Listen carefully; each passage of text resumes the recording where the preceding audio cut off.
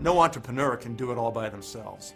Every entrepreneur has to have powerful partnerships, people or teams or companies they can link up with. A business that's operating in 51 countries around the world.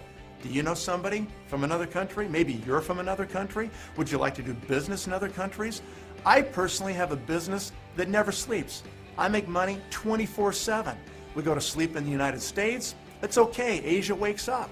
Asia goes to sleep. That's okay. Europe wakes up. Europe goes to sleep. That's all right, because America's going to wake up next.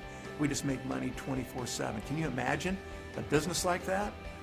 What would happen to you if you built a business that was unfortunately on Main Street in Port-au-Prince, Haiti, or any other place where a natural disaster, a flood, a fire, an earthquake, something comes along, and you sunk your entire life's work into a location, into a city, making a name or a reputation, and you're one of the few that actually made it, and your business worked, and it's making money, you want to will it to your kids, and all of a sudden, bam, in a nanosecond, it's all gone. It's over.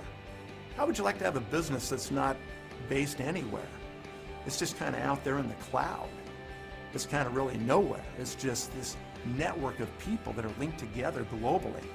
A business no flood can sweep away. No earthquake can knock it down. No fire can burn it up. What about a business like that?